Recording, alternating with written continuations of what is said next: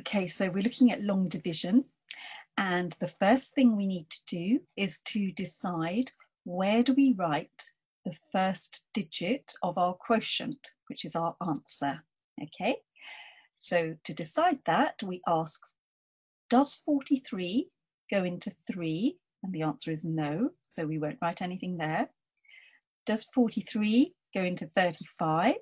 And again, the answer is no, so we won't write anything there. Does 43 go into 350? And the answer is yes. So that is going to be the first place where you write a digit, okay? Second thing we need to do is to estimate how many times does 43 go into 350? Now, one way to estimate this is to ask yourself, well, how many times does 4 go into 35? Okay, and the answer is 8.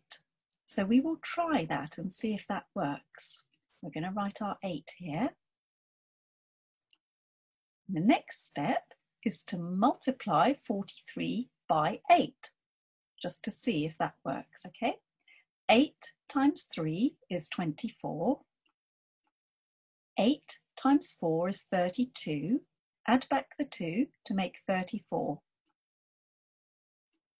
So that worked, okay? So the next thing we're going to do is we're going to calculate the remainder. And we do that by subtracting this number from this number. So 10 minus 4 is 6, 4 minus 4 is 0, and 3 minus 3 is 0. So the answer to the question is 8 remainder 6.